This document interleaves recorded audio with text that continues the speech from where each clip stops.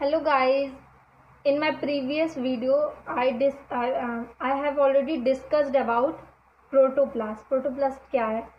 In this video lecture I'll discuss about method for isolation of protoplast, कि हम protoplast को isolate कैसे करते हैं प्लांट सेल्स से। तो इसके दो मेथड है, mechanical method and enzymatic method.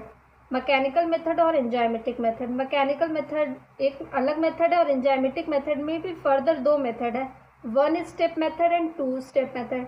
One step method को हम डायरेक्ट मेथड भी कहते हैं और टू स्टेप मेथड को हम सीक्वेंशियल मेथड भी कहते हैं। अब बात करते हैं mechanical method for isolation of protoplast, कि मैकेनिकल मेथड क्या है प्रोटोप्लास्ट के आइसोलेशन के लिए। तो मैकेनिकल मेथड में हम क्या करते हैं, प्लांट टिश्यू लेते हैं, प्लांट टिश्यू को हम फिर प्लांट टिश्यू के सेल को हम प्लाज्मोलिसिस करते हैं।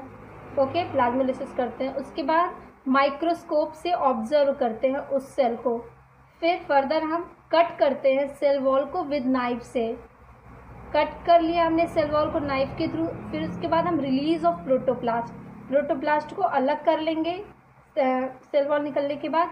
फिर उसको हम कलेक्ट कर लेंगे, collection of protoplast. This is the method of mechanical method for isolation of protoplast, जिसमें हमने पहले प्लांट टिश्यू लिया, फिर उसका प्लाज्मोलिसिस किया, फिर माइक्रोस्कोप के अंदर हमने उसका ऑब्जर्वेशन किया, फिर सेल वॉल को नाइफ से कट किया, प्रोटोप्लास्ट को रिलीज किया, फिर कलेक्शन ऑफ प्रोटोप्लास्ट कर लिया। ये जो मैकेनिकल मेथड है इसमें हम क्या करते हैं, tissue is emerged in 1 molar sucrose until protoplast shrink. Plasmolysis के लिए हम सुक्रोज सॉल्यूशन में उसको डिप करके रखते हैं away from there including cell wall, ताकि प्लाज्मोलिसिस हो जाए। प्लाज्मोलाइज्ड टिश्यू जो है, plasmolysed tissue is cut with a sharp knife at such a thickness that only cell walls are cut plasmolysed cell. फिर हम एक शार्प नाइफ के through cell wall को कट करके रिमूव कर देते हैं। फिर जो बचा हुआ प्रोटोप्लास्ट होता है उसको हम कलेक्ट कर लेते हैं। Limitations of mechanical method. Mechanical method के लिमिटेशंस क्या है, इसका यूज हम वैक्यूलेटेड सेल्स के लिए करते हैं, like onion, bulb, scale, reddish and beet root tissues. ये जो मेथड है वेरी पुअर यील्ड मिलता है हमको इसमें प्रोटोप्लास्ट का। Method gives poor yield of protoplast and is not suitable for isolating protoplast from meristematic and less vacuolated cell. अगर हमको किसी लेस वैक्यूलेटेड सेल से अगर प्रोटोप्लास्ट का आइसोलेशन करना हो तो ये उसके लिए सूटेबल नहीं है, और इससे जो यील्ड है वो भी काफ़ी कम होता है। लो प्रोटोप्लास्ट वायबिलिटी, जो प्रोटोप्लास्ट हम एक्सट्रैक्ट करते हैं मैकेनिकल मेथड से, उसकी वायबिलिटी भी काफ़ी कम होती है और ये कि लेबोरियस एंड टीडियस प्रोसेस होता है। ओके, अब हम अनदर मेथड की बात करेंगे प्रोटोप्लास्ट के आइसोलेशन के लिए, जो कि है enzymatic method. Enzymatic method for protoplast isolation invariably used now for the isolation of protoplast since it gives large quantities of protoplasm. Mechanical method में हम बहुत थोड़ा सा प्रोटोप्लास्ट ही ऑब्टेन कर पाते थे, लेकिन एंजाइमेटिक मेथड में हम लार्ज क्वांटिटी में प्रोटोप्लास्ट को एक्सट्रैक्ट कर सकते हैं। Use for variety of tissues and organs including leaves, petioles, fruits, roots, coleoptile, stem, embryo and microspores. Mesophyll tissue जो है वो मोस्ट सूटेबल सोर्स होता है enzymatic method for protoplast isolation के लिए। सेल्स आर नॉट ब्रोकन, चूँकि हम enzymatic mechanical method में नाइफ का यूज़ करते थे, इसमें हम किसी भी नाइफ का यूज नहीं कर रहे हैं, तो sales are not broken and osmotic shrinkage is minimum, और ऑस्मोटिक श्रिंकेज भी नहीं होता है। It is easy to perform and more protoplast viability. Enzymatic method के थ्रू जो हमें प्रोटोप्लास्ट मिलता है उसकी वायबिलिटी भी ज़्यादा होती है और ये ईजी प्रोसेस होता है जो कि लेबोरेटरी में हम परफॉर्म करते हैं। एंजाइमेटिक मेथड में फर्दर दो तरह के मेथड है, direct method and sequential method.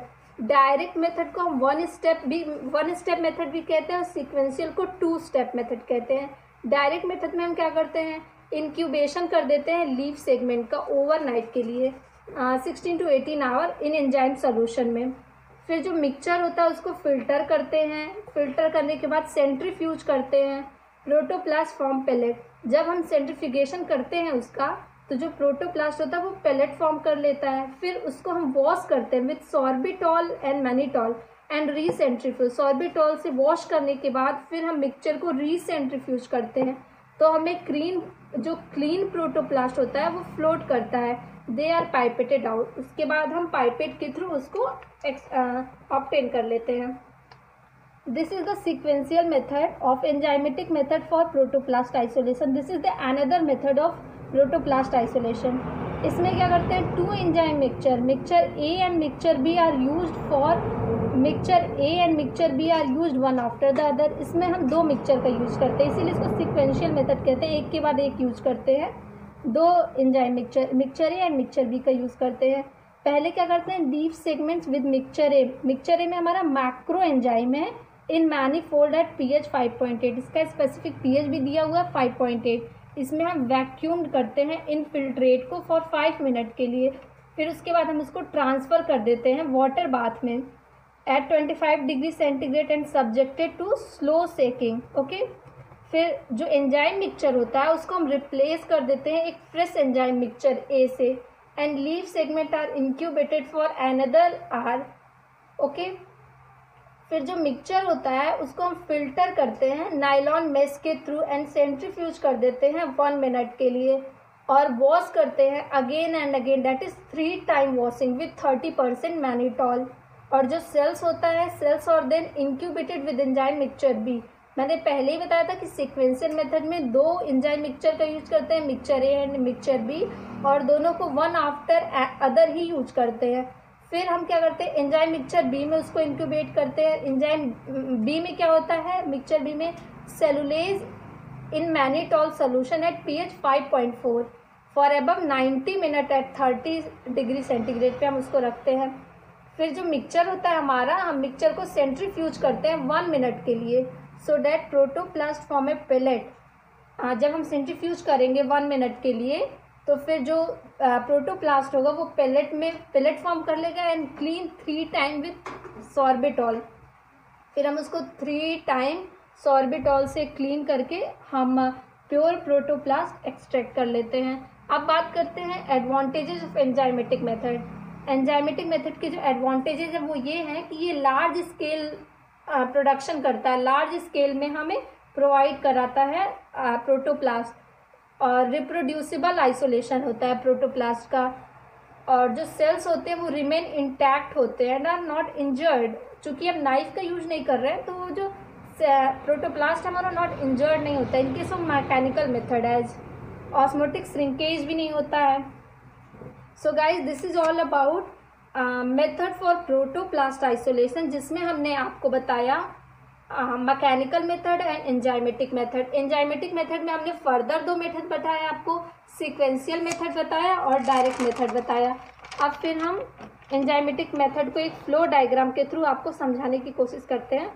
देखिए, ये है एंजाइमेटिक मेथड। एंजाइमेटिक मेथड में क्या किया हमने, लीफ लिया, लीफ को स्टरलाइजेशन किया। स्टरलाइजेशन क्यों किया, ताकि जो भी माइक्रोब्स या जो भी कंटामिनेशन हो वो रिमूव हो जाए। रिमूवल ऑफ एपिडर्मिस भी कर दिया हमने। फिर हमने क्या किया, सेल को प्लाज्मोलाइज्ड कर दिया, प्लाज्मोलाइज सेल। उसमें हमने प्लाज्मोलाइज सेल करने के बाद पेक्टिनेज और सेलुलेज का मिक्सचर लिया।